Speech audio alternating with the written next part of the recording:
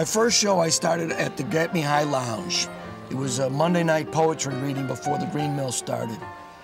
I did that for a couple years, and I formed an ensemble group called the Chicago Poetry Ensemble. We had done some shows at Dave Gemelos, who is the owner of the Green Mill. We had done some shows at his other club, the Deja Vu on Lincoln Avenue. I asked him, because I knew he wasn't going to do any jazz on Sundays, I asked him if we could have a chance to do a poetry variety show on Sunday nights. And he said, yeah. So we started July 20th, 1986. And a month after Dave bought the club, and we've been there ever since.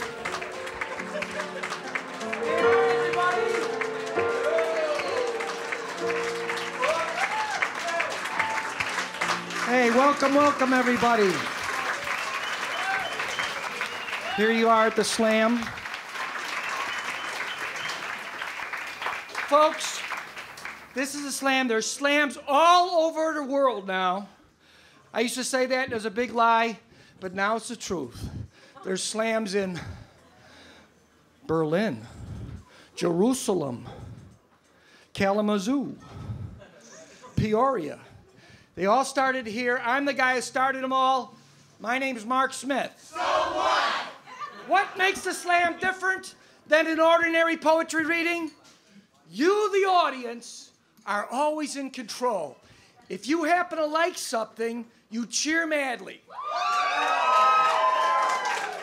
But that's not what has made the Slam poets strong. It's the other stuff. If you don't like it a little bit, you snap your fingers. That's not Dig Me Daddy-O. Those guys are dead. This is a new regime here. If you don't like it a little bit more, you stomp your feet. If it's god-awful bad, you groan. What makes a Slam work is that it's a new form. It's a new form of presenting poetry.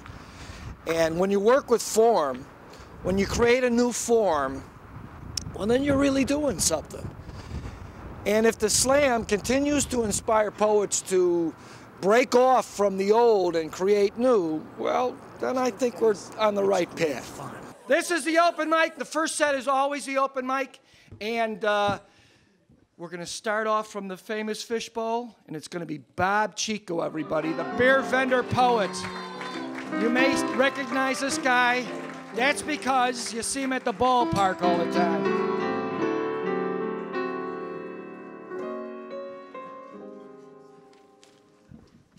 This is about the recent litigation about the Pledge of Allegiance. This is for everyone who has waited for the results of an HIV test. This is for bald people everywhere. The difficulty we are having here is not with the word God, but with the preceding preposition. This blood, which is being drawn for the test, is not familiar blood. I'm not beautiful like you. I'm beautiful like me. The song rages on, bitter against the Barbie cheerleader type. My head's been smooth as a 10-year-old's ass for 5 years, and I like the way I look. Hail to the cue ball, the comb-over, the eye of the hurricane, the widow's peak, and the Princess Leia side puffs. Embrace your baldness. Mama used to dance. She used to woo-woo, hit it. She used to freak out and hustle. The intention at the shows, everything that I've done has always been to let everybody in, and young and old. Another great thing about the Slams in general across the world is that it's one of the rare places where you're going to have somebody who's 76 years old on an equal level with somebody who's 15 years old. Where does that happen? Look at me. I'm this old guy, 52 years old, and I go to Switzerland and I'm with kids that are 21 years old, and we're sitting at the table as if we're peers, and we are peers. There's no difference. It just lets everybody be somebody. And I've worked at making it comfortable so that everybody can get up there. Another list, another plan, another draft of who I am. Another season, another reason for writing poetry. A lot of words, a lot of rhymes. The poet's nervous, he forgets the fucking lines. It's really killing. We're all you're so willing to write this stuff. To the bridge! Now picture a group of poets down by the U of C. Picture that same group of poets standing here next to me, Marc Smith. You see them squirm, they begin to twist. How did they get here? A place like this? They make it plain, this ain't their game. Slamming for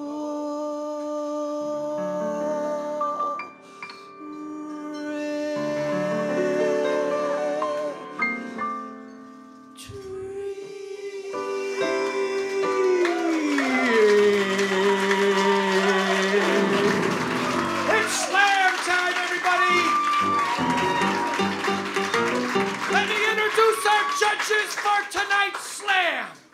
First, we have Sonia. What's her qualification to do this? Sonia is a student of English.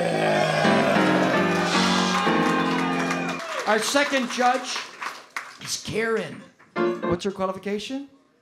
She is more highbrow than I once knew a man from Nantucket. Our third judge is our virgin from earlier, Bridget. Her friend says that her qualification is that she's human and has 2 ears and a brain and a heart.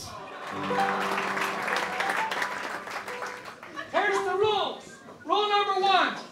No poem may go over 3 minutes. You are all timers. If it even feels like 3 minutes, you start snapping your fingers. Rule number 2, listen to the poem.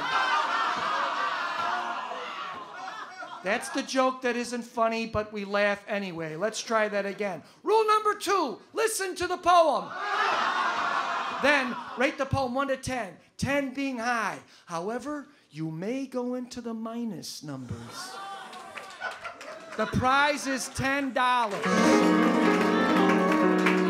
And we are going to start off with Joel Shamara. Here we go.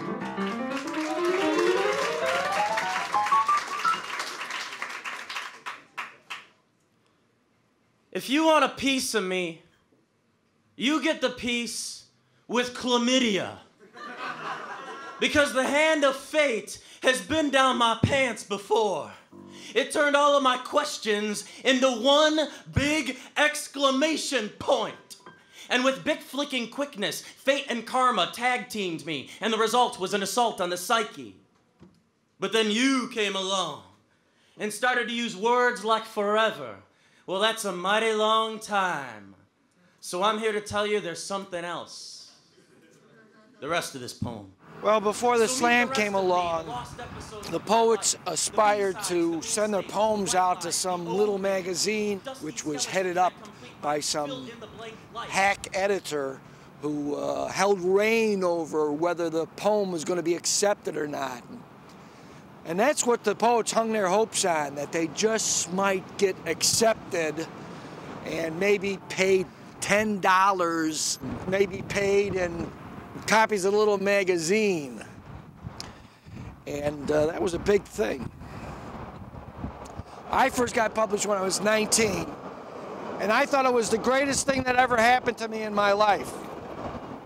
I drove to Melrose Park to find the publishing company, and it was somebody's house in the basement. I thought, what the hell is this? So just take my hand. Now, for slam poets and performance poets, their big thing is to be on the stage. The big thing is they have a crowd of a couple of hundred people, get up there, read your poem, and rock the house. Have them roar, you know, not Steve. Where's Steve? Everybody, Steve. Have the audience roar.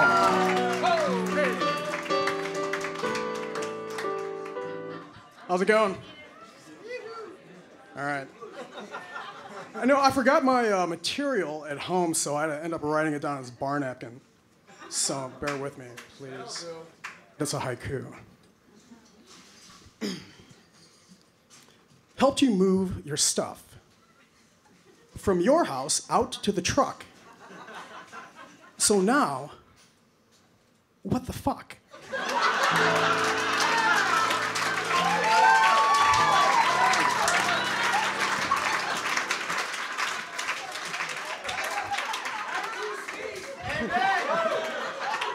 You see, I got a van full of shit I need to move.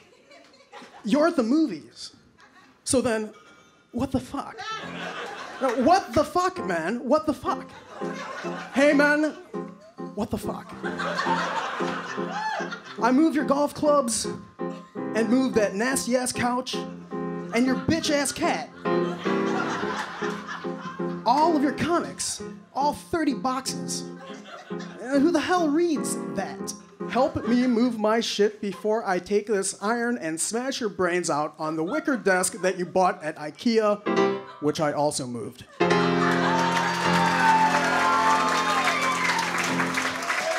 Steve, in his famous poem, What the Fuck? What the fuck? What the fuck, man? Steve, how true, everything. And I especially like the music and I'm gonna take the iron and smash your brains out. That was very poetical.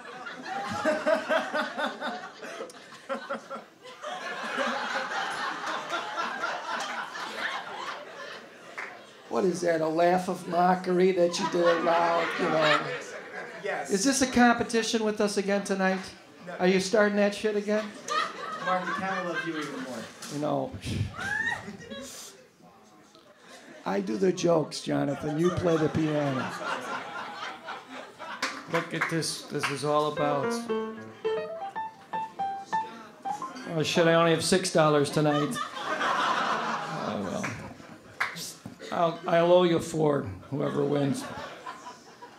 Okay, let's see the scores. 8.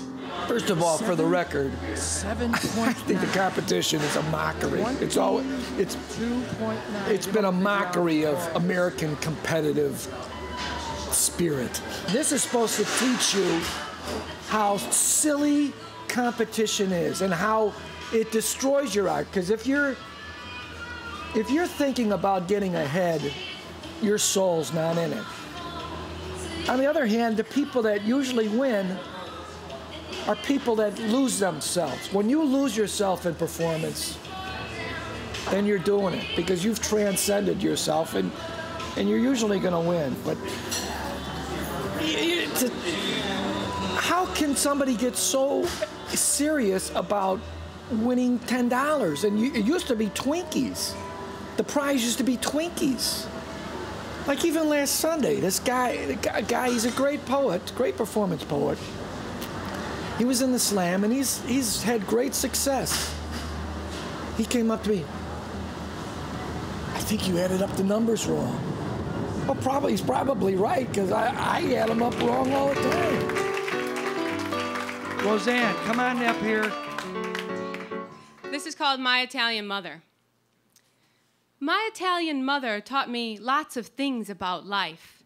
No matter what the topic, she always had something important to say. For instance, my Italian mother has tips on beauty that would put Cosmo writers to shame. No wear white, you look fat. Change your hair, it look like a sheet. How you gonna get a man? My Italian mother thought college was important and had plenty to say. Go to school, find a man, and no spread your legs. No man gonna marry a whore. My Italian mother knows a lot about politics, and she's always ready with wisdom to share. President Bush is a dumbass fuck.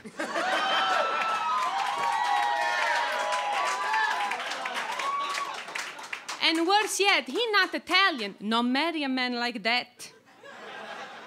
My Italian mother is an authority on relationships and always is ready with a lesson to teach.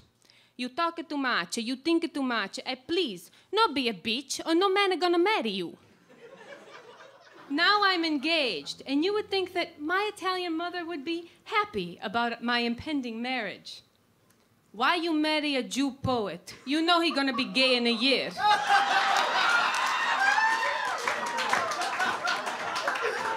And then, all of my advice go for nothing. Sometimes, Rosa, I swear, I don't know what to do with you. Thank you.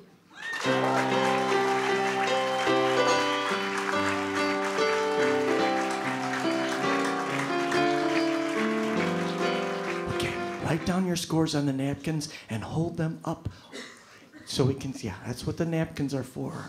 I remember one of the great moments that was just there and gone. I've never seen the people before. This is like maybe 19... Give her a big round of applause.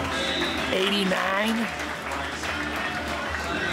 A very, very black man, very dark-skinned black man with a woman that was almost an albino. She was so white. She's dressed in white, he's dressed in black. They came in to the open mic with chains, garbage can lids, bunches of metal junk. I thought, oh my God, what the hell is this? They got that stuff going. Got a rhythm going with all this junk. It was just phenomenal. It was unbelievable. I've never seen them any again. They're like phantoms. Those wonderful moments where people were willing to do things that they didn't know would succeed. Those chances made the show so exciting because the audience never knew what's going to happen. Next up, Tennessee Mary. Tennessee Mary.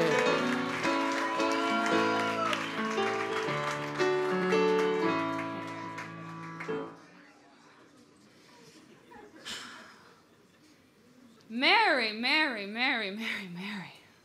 How young are you? I am so young. I'm still fascinated by how they make babies and by my own belly button lint. I'm perfectly content to eat a dinner that consists of Kool-Aid, Cracker Jacks, and cigarettes. The way I'm going at this rate next year, I'll be like 8. I am so young. I can go to one of your parties and turn up your speakers, dance around half naked in your living room, eat up all your cheese crackers, grab a bottle of your gin. On my way out the door, when you're all asleep, I will come back for more. I get away with this. Nobody takes me to task for it because I'm still so young. I'm so young, I can go out on a Monday night and match you, whiskey for whiskey, start a bar fight, go into work the next morning all hungover with a black eye and a palm print on my cheek, and still accomplish more in one day than you did all last week because I'm so full of energy, I'm so full of vitality, I'm still so young. I'm so young, but I can hold my own in conversations about chaos theory and the Book of Revelations, microbiology, and theta philosophy. It's been 1 year since I got my degree, and last week I turned 23, and that's a lot to have accomplished for somebody so young. I'm so young. I can drop out, quit jobs, skip town, get high, take all the money in my bank account. I guarantee in one day it'll be spent. The money was meant for my bills, right? It was meant for my rent, but my landlord's got a crush on me. He always lets me pay late. Isn't it great to be this young? I'm so young. Self-destruction is still a cute word for me to have in my vocabulary. Somebody pour me a drink, bum me a smoke, and give me a light, because cancer, alcoholism, they're like 30 years away at this point. I still cross my fingers and hold my breath. When I pass graveyards and bookshelves in my house are filled with 4-leaf clovers, I don't have one-night stands, man, I have sleepovers. I'm still very desirable, right? Because I'm still so young. I'm so young. I can take a love that is pure and true and fuck it up real good and hurt you and hurt you and hurt you and have a pretty good excuse.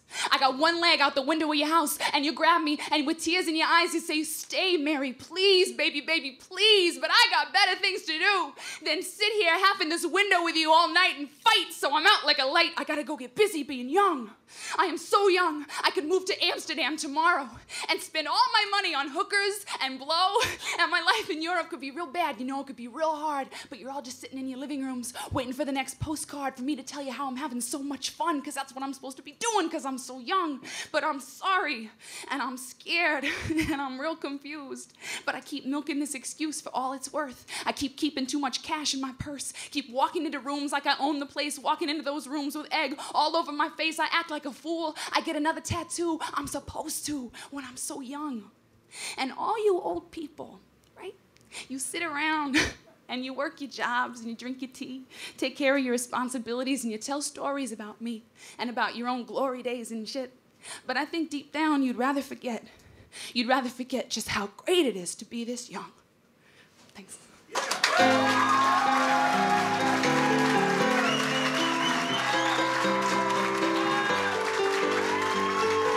Tennessee Mary.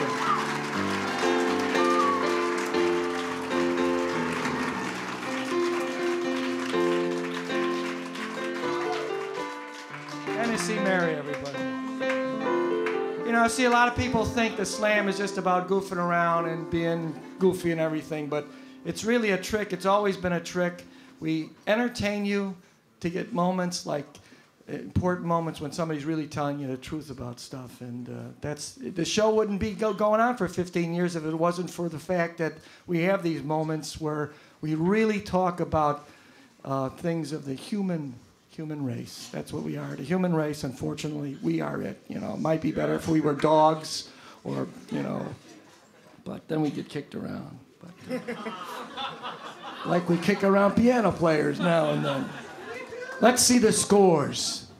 8.5, 9.5, and a 7.5. Oh, Bridget, you're young too.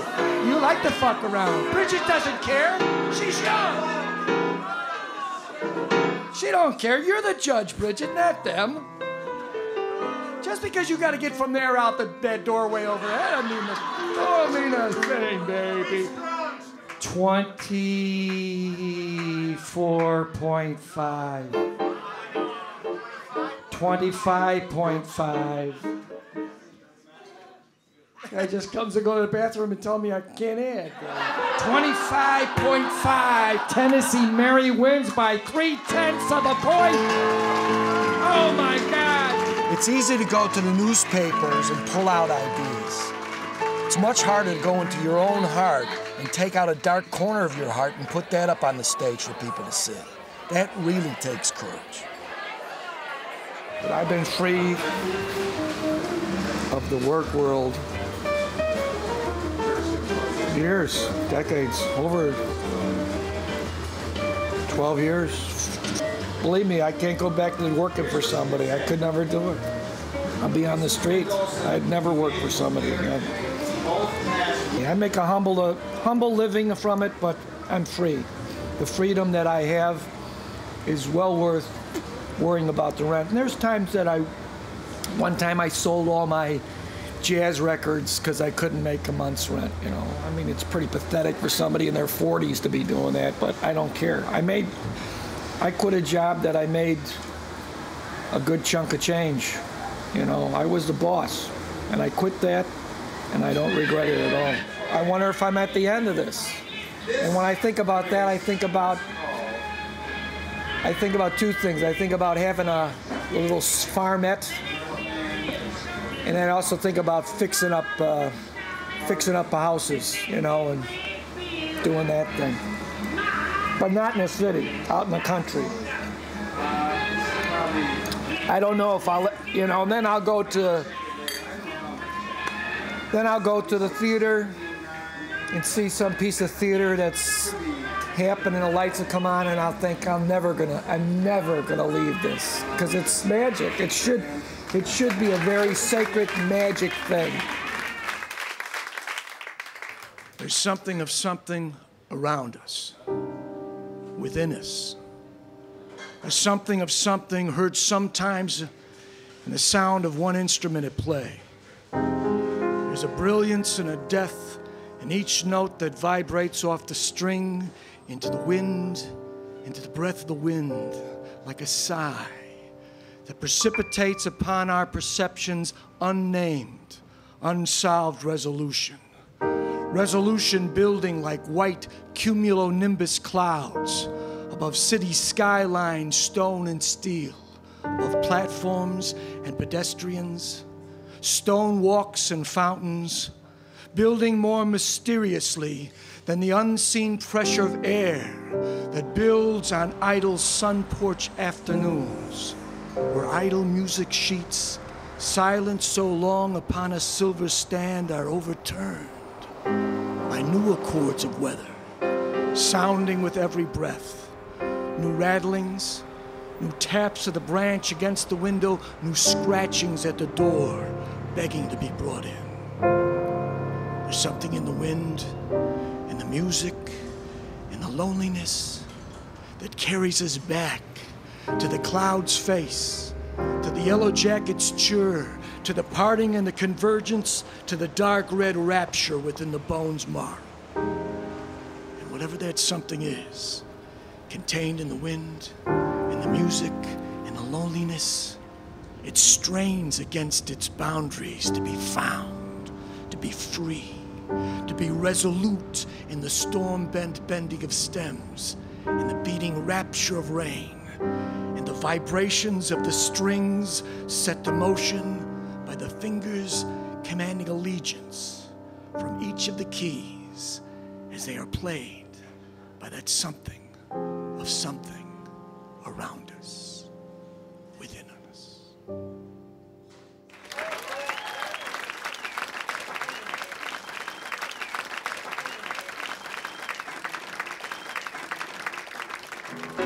Thanks, everybody. My name's Marc Smith. See you next week.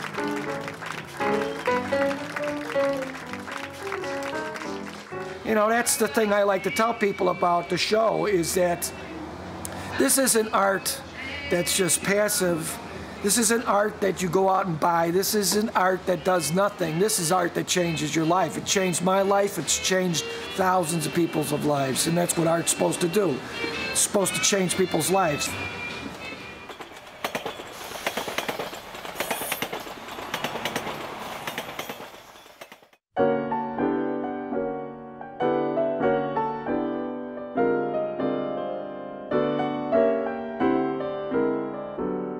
We allow them to go into minus numbers, and lately not enough people give minus scores. If somebody gets up on stage and says something that you've heard 100,000 times already, you should not be giving them positive scores, negative scores. You might think that that's mean, but it's not, because usually the poet that gets the negative score, you could fire a bazooka at him and he'd still be reading his poem. Rhyme went out of vogue because everybody started using the same rhymes. We can recognize that in the old forms because you had the whole 19th century when all these bad poets are rhyming. Everybody's rhyming. You had to rhyme to write poems. Thank God free verse comes along and says, no, you don't necessarily have to rhyme. Unfortunately, today, we accept all this crap rhyme that we hear where somebody gets on stage and rhymes a TION, construction, frustration. You know, you could rhyme the shun rhyme till you die. When Billy had the audacity to stick his little tiny thing into every nasty knot of an old oak tree. That score was awarded by now slam judge famous. You made me blow the fucking line on camera, Alan. Shut the fuck up. Jesus, he's a fucking lawyer, can't ever keep his mouth shut. It's funny how we all assume our roles, you know, like I'll keep on talking and saying stuff.